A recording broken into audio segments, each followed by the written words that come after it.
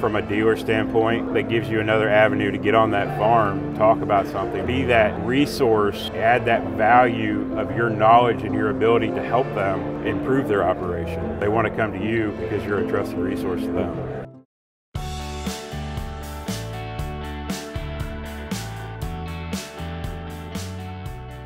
Lynn, Dad and I get up on the farm every morning. I mean, we are still farmers ourselves.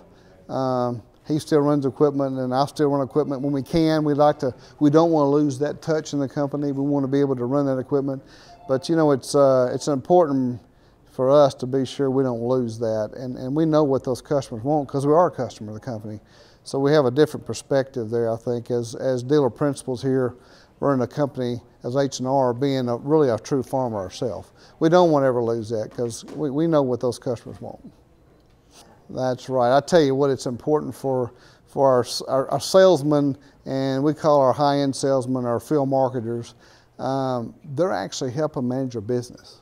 So they go as far, Lynn, as to help them manage their balance sheets, payment structures, what's best, you know, and it's a long-term relationship you're building with that customer.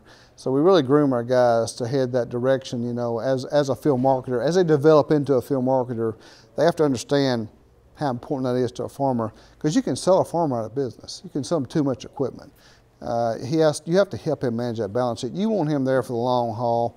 You want him there as a long-term customer is what you want.